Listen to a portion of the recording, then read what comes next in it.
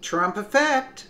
Months after attacking Trump's policies, Starbucks served devastating news by us4trump.com. Starbucks is sliding down in the stock market, in the American market, and off the map, literally. The colossal coffee company plans to close about 150 company-operated stores in densely penetrated U.S. markets next fiscal year, 3 times the number it historically shuts down annually.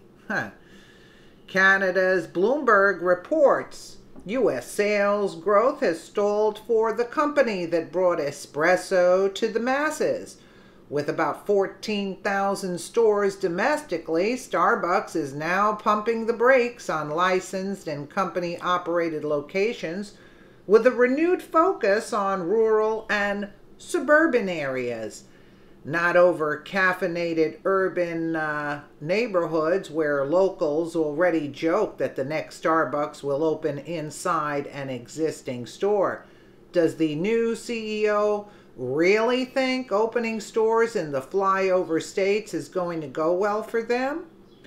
The cafe chain said Tuesday it expects comparable sales to rise just 1% globally for the current quarter, the worst performance in about 9 years.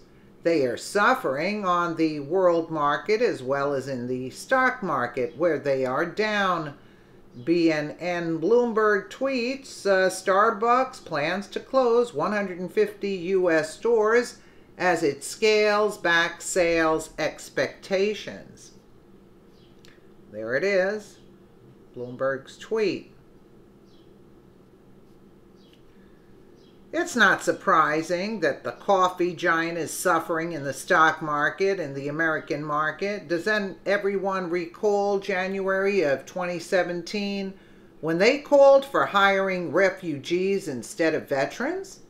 Business Insider then reports when Starbucks announced its plans to hire 10,000 refugees in the next 5 years, some customers threatened to boycott the chain. Perhaps the bean behemoth would have been better off offering a specialty drink, perhaps one called Covfefe, from President Trump's now famous Twitter typos. Moreover, our president, who has a sense of humor, tweets, if anyone can figure out the true meaning of Covfefe, Trump supporters decided it means coffee. Just not coffee from Starbucks. Coffee infused with making America great again. In closing, have you been boycotting Starbucks since they announced they would hire immigrants over veterans? Absolutely. And will you continue if you have been boycotting them? Absolutely. Absolutely. I don't want to be served garbage. Absolutely. They have, they trash America. Anybody that trashes America, America should not stand behind them. And America has a voice and they're speaking out. And this is only the beginning. They're talking about a 1% increase in sales. I got news for you, Starbucks. Stop lying. User down like maybe 50%. Ha! They're finished. They're finished. People have woken up. Anybody that... This is... First of all, they have the satanic signs on their coffee cups. They took away the coffee cups with Christmas on it. Who's gonna buy that?